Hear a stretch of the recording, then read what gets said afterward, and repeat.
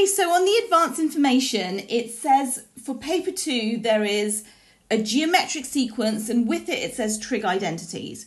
So I found this question from a old international A-level paper. So let's have a look at it. It could be something like this. So we've got a geometric sequence. Now, if we think about a geometric sequence, that's when you're multiplying by ratio each time. So your first term is A, your second term is A times that ratio, and your third term will be AR squared.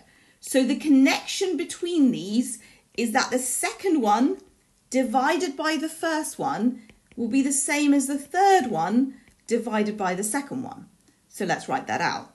So for part A, we're going to have cos theta over sine theta equals 0.5 over cos theta.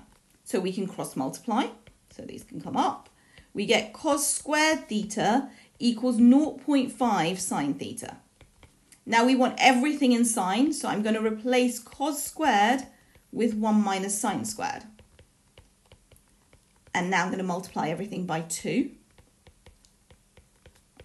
And then I move everything to one side and I've got my solution there.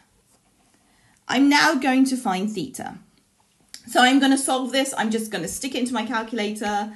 A is 2, B is 1, C is minus 2. And it's going to tell me sine theta equals either minus 1 plus root 17 over 4, which gives me 0.78077, or minus 1 point something, which I'm going to ignore because that's going to give me a solution that's impossible, because sine has to be either cannot be greater than 1 or less than minus 1. So I do inverse sine of this, so shift sine of my answer, and I get 51.33. But I want something between 90 and 180. So I know for sine, the rule is always 180 minus. So I do 180 minus, and I get 128.7, and I cross that out. Then it says, prove that this series is convergent. So anything is convergent if your R is between minus 1 and 1. So essentially if it's a fraction, because everything gets smaller and smaller and smaller and smaller. That's what this means. So that's when we can use, this is by the way from your formula book, that's when we can find the sum of infinity, because something's getting smaller and smaller and smaller. So how will I find my R? Well, if we have a look, that's effectively what we were doing here. We had the second one over the first one. So cos theta over sine theta. But I know that theta is 128.7.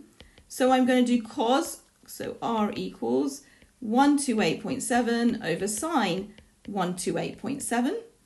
And I get minus 0.8. And then you'll say as R is between minus 1 and 1, the series is convergent. And then part D, we're just plugging numbers into the formula. So the sum to infinity will be my A, which is going to be sine 128.7 over 1 minus my R. So it's 1 minus 0.8. When I plug that in, I get 0.43. I hope that's been useful, and I really hope something similar comes up for you guys.